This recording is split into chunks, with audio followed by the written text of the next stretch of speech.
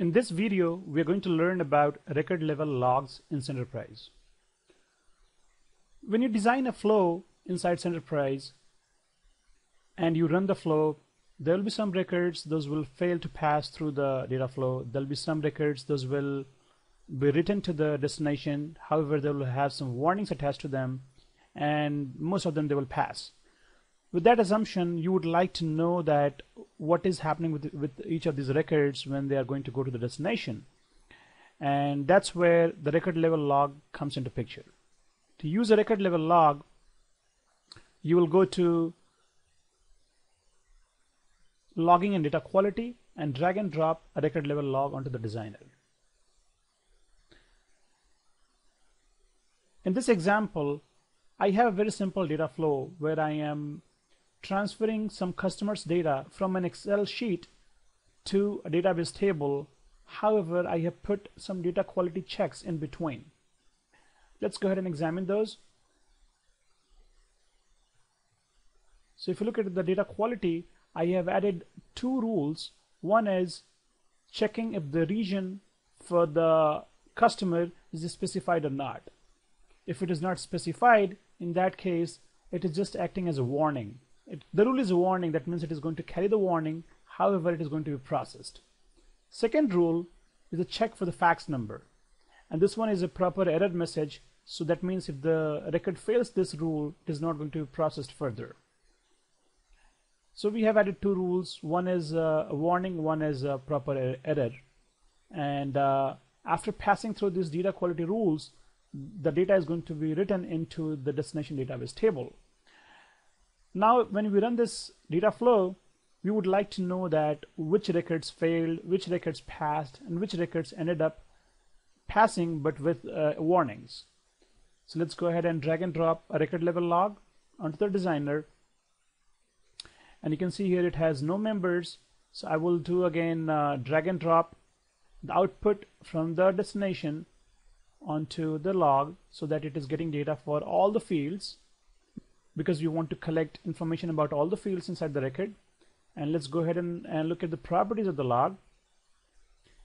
So it is asking about a location where it is going to write the log into. So let's go ahead and give it a name. I'm going to call it customer log and save it. And then you can specify the log level, and in this case I'm going to say all.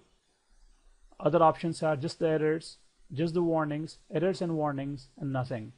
In this case, I'm going to ask the application to collect all the information about all the records, whether it is the errors or the warnings or success. This option is about stop logging after a certain number of records. This option is given so that you're not creating a huge log file where all the records are failing.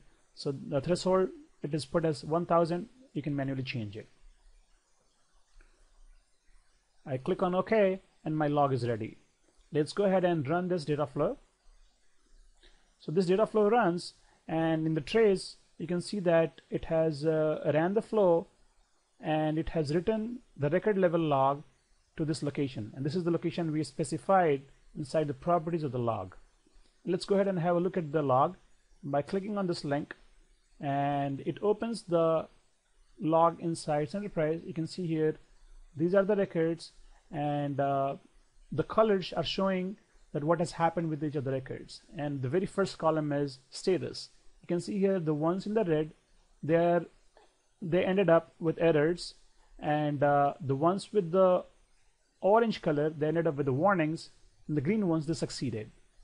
So if you expand any of the trees, you can see here what has happened. It will tell you that for this record, both rules failed, the region and fax both failed, and it has a warning and an error. And you can see here corresponding messages. And you can obviously see that there is no region specified and no fax specified. That's why it failed.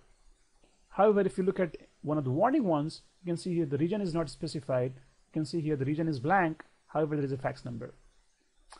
With the green ones, of course, there is all the data available. That's why it passed through. There is a region specified, and the fax number is also specified. So that's how the application shows you what records ended up in errors, in the warnings, or they pass completely.